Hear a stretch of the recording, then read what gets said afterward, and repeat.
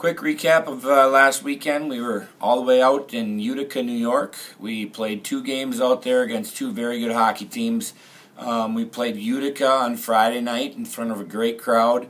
Unfortunately, we lost that game, but I would say we played okay. We didn't play great, but obviously we lost, so we weren't happy with that. And then came back, a quick turnaround, played Oswego 4 o'clock the following day.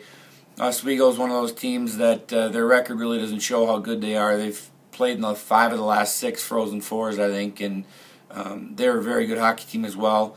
With that said, I thought we grade A chanced them. I thought we had a lot of really good opportunities to score, but we just couldn't get the puck to go in the net. So ended up not scoring any goals and losing that game as well. So, but with that said, it was a good trip. We got to play some high-quality teams, and we're now looking forward to getting back into some MIAC hockey and back into those games that really matter at the end of the year. So going forward, we have 2 games this weekend against Gustavus. We play them Friday night at Gustavus and Saturday afternoon here in St. Cloud.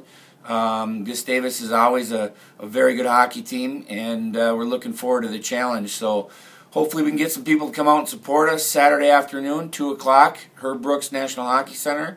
And looking forward to getting back into some MIAC hockey.